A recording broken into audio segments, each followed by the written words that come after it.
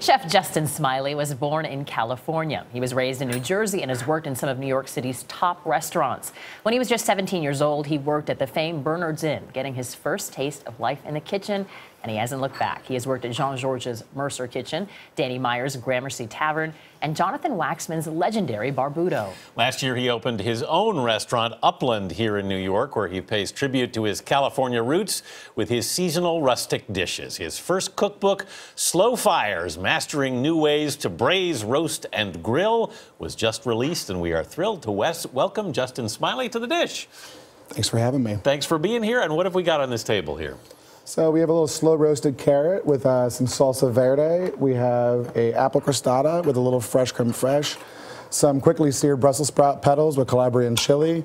Some 4 peppercorn roasted short ribs with watermelon radish and some Meyer lemon. And some slow cooked polenta. That is what's so colorful. I was wondering what this vegetable or fruit was. Right? No, it's a vegetable, right? I've never heard of a watermelon radish before. Great seasonal. Pepper, yeah. Okay. Tell us about the new cookbook, because I feel like we're in a time when everyone else is trying to do things fast, and you took the opposite approach and said, let's do it slow. I mean, my favorite thing about cooking is sharing time with family and friends, and you know, the aim of the cookbook was really to get people to get back into the kitchen and kind of share these experiences with each other.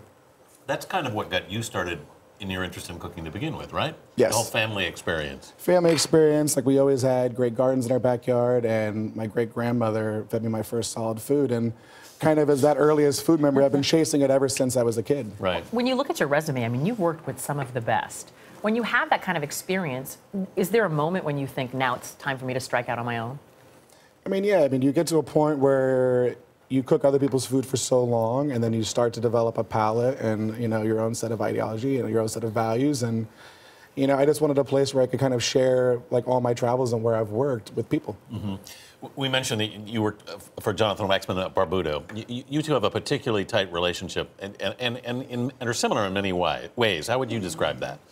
I mean, he's really like my cooking father. I mean, I met Jonathan when I was 21 years old and at Washington Park, which was really a transformative experience because I kind of went from like the very fancy French restaurants and super fine dining haute cuisine, and Jonathan just had this kind of like natural ease. And, you know, I think what we both share is like a real appreciation for simple pleasures. Upland is now just over a year old. Yep. Has it been evolving? Have you watched it gradually change in terms of the menu? I mean, I think it always evolves because, you know, there's always a portion of your last thing or the last, you know, food that you've cooked, and, you know, finding your identity in a new space, in a new neighborhood in New York City, because, you know, every neighborhood's a new adventure in New York. What's the most surprising thing you found about running your own restaurant? It just never stops. It just never stops. Bet. And what is, you know, so many young people now, I think, want your job, and they think of it as a very easy job. I'm sure you would have a different story. So what is your best piece of advice to someone who's coming up? You know, just follow your heart, follow your instincts, and, you know, pay attention to the things you do because, you know, at a certain point, those are the things that you're going to teach and share with others.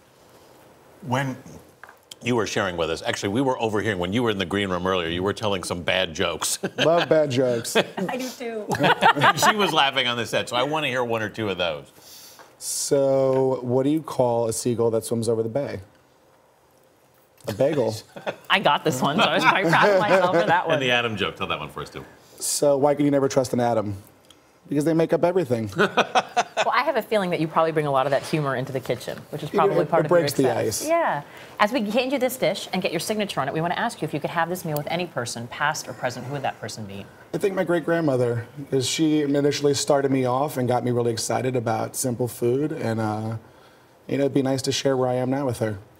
Congratulations on all your success, Chef Justin Smillie. And for more on the dish, please head to our website at cbsthismorning.com.